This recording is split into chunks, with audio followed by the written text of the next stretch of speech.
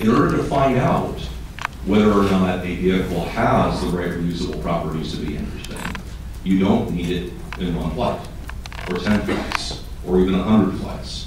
We're going to need thousands of flights to find out whether we have achieved the levels of reliability and reusability that are economically interesting for this industry to become a real transportation sector of the economy. Only then is it credible to think about building an orbital system that achieves those same attributes in a fully reusable orbital vehicle. Technologically, it is not hard. It's more capital cost involved because the vehicles have to be somewhat larger to build an orbital system. But you add up the numbers in the rocket equation, the delta V of two suborbital vehicles stacked on top of each other reaches orbit. So the ultimate technological maturation we're doing with these suborbital vehicles is we're going to finally figure out how to achieve routine, reliable, cost-effective access to orbital space. And as Heinlein said, once you're in orbit, you're halfway to anywhere.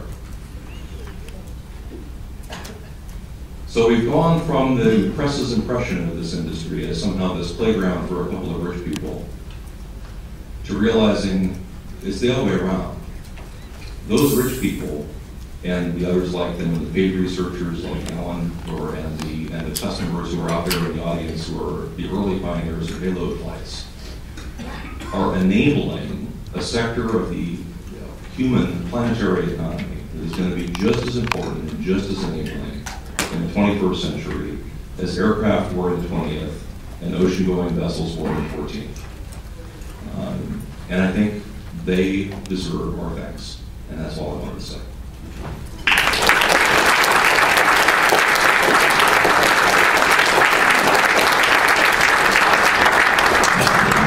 Well, I would dub this a very successful experiment for NSRC. Great talk. And we do have time for questions. So, actually, Jeff, you know almost everybody here. You can field it yourself, hands up. Who'd like to comment on this, ask a question about Jeff's thoughts? Come on, no one at all? There you go. So, is it advisable for everyone to do suborbital operations before going to orbit, or if you have enough money, can you just go straight to orbit?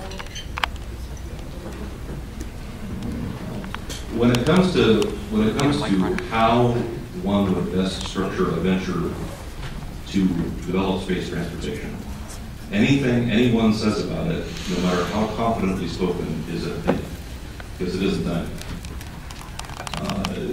And I am reluctant to go where some colleagues have gone and assert that my opinions have precedence over their opinions. What's neat about this phase in history is that many different approaches are being tried. Of course, I think the approach that we're trying is the one that's best. Otherwise, I would be doing it differently.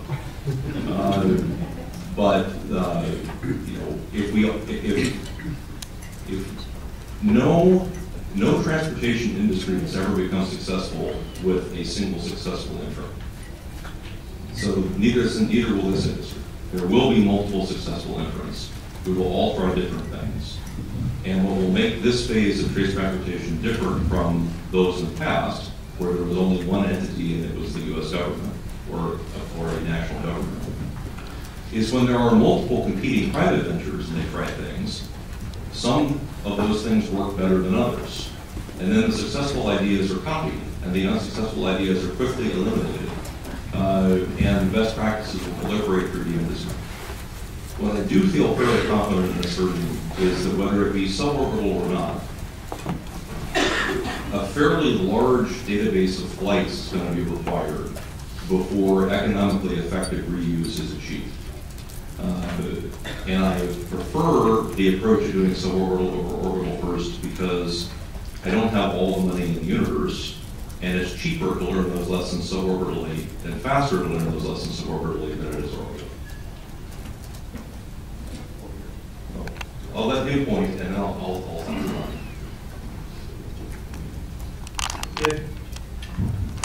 Yeah, Jeff. Several years ago, Jim Cameron gave NASA some interesting advice about messaging. He said, first of all, you need to tell your story better, and then he said, second, you need a better story to tell. So where's the problem here? Is it that we're not telling our story right, or we don't have the right story to tell, or some combination of both, and what can we do to fix it? I think we do have the right story to tell, but we've only had it recently. And kudos to Alan and others for helping to arrange conferences like this, because that's part of what helps make the rest of the story visible.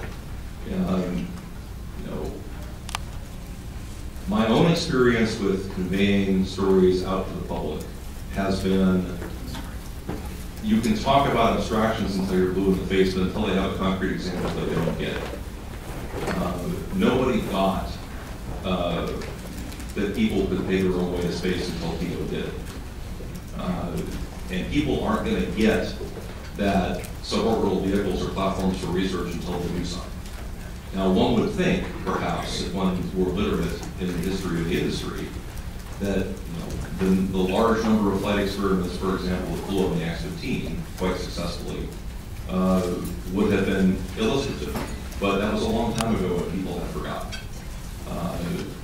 So the early adopters in the research community, you folks, have to get those payloads ready, and you have to fly a few of them, and one of them has to do something that gets, hits the cover of Science News.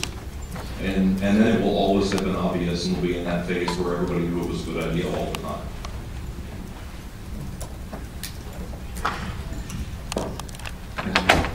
time.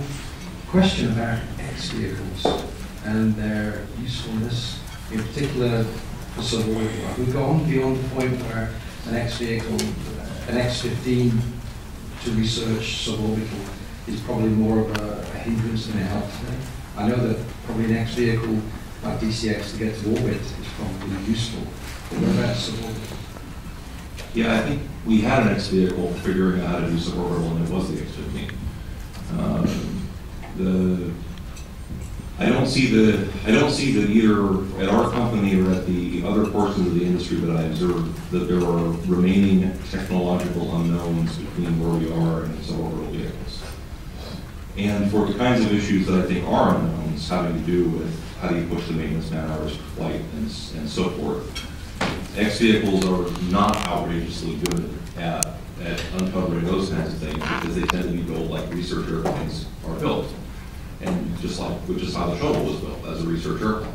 And operability is not usually one of the parameters that you get out of a demonstration project like that. For orbit, different story, definitely. As our own lessons learned have accumulated over the years, and our own designs for what we think our orbital system will begin to look like have taken shape, we continue to ask ourselves the question, how many predecessor vehicles do we have to build, 0, 1, or 2 before we're ready to tap on that orbital system? And that's a discussion that will be ongoing while the design of that is ongoing. And I would love to see a general purpose testbed X vehicle that we could use as a testbed platform for things like home protection system technologies. But if it doesn't happen, and the industry proceeds as we all hope and expect, we'll just have to do that. Another question or two?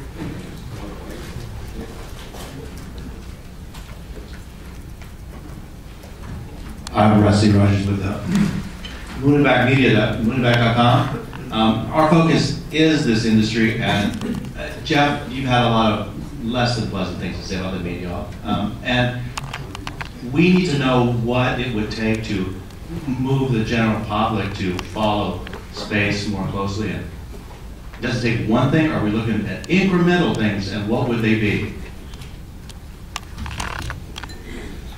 I'm not sure I am qualified to have much of an opinion on the question of what it takes to make the general public interested in space.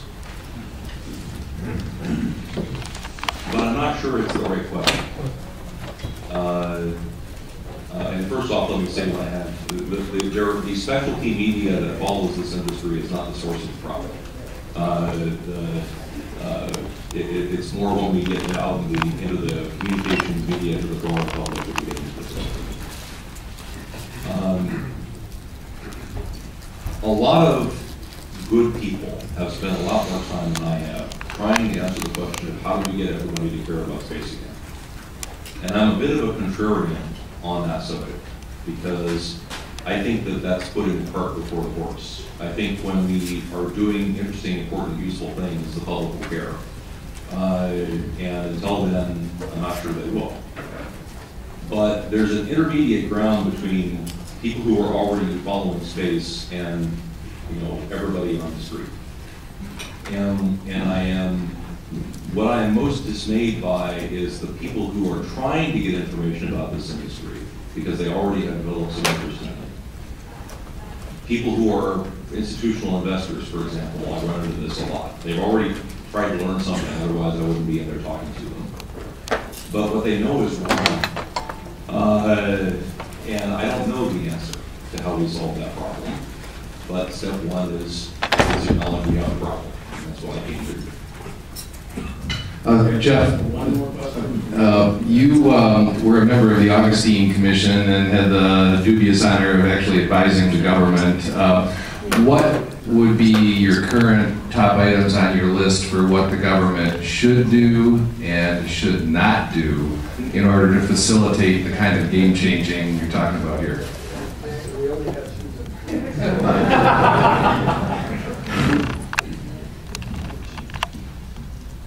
Well, at some point, you know,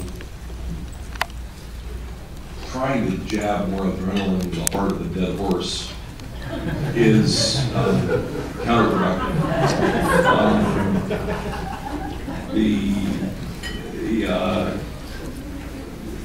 You know, the committee that I was on, and I was proud to serve on, gave what I thought was pretty good advice to the federal government. By and large, the federal government, viewed as a collective enterprise, has not chosen to benefit from that advice, no more than it chose to benefit from the quite comparable advice of the 4 or 5 presidential commissions that preceded it. And the day of reckoning is at hand, as it is in so many other areas of our national policy right now, where the attempt to push off to the unpleasant future the truths one would prefer not to acknowledge today. You know, John Maynard Keynes said in the long run we'll all be dead, but guess what? The long run came early. And here we are, and some things are going to have to be dealt with, and they're not going to be a lot of fun. So I take no pleasure in having predicted that. I had hoped that saying the same things that we all have seen coming more clearly, more loudly, and more obviously, I hoped against hope that wouldn't suffer Cassandra's fate, and that it might be in time to do some good, but it wasn't. So I don't expect NASA to be a growth industry as far as opportunities for space transportation and space industrialization in the near term. I would love to be wrong about that, but you know, I don't expect it. Thank you, Jeff.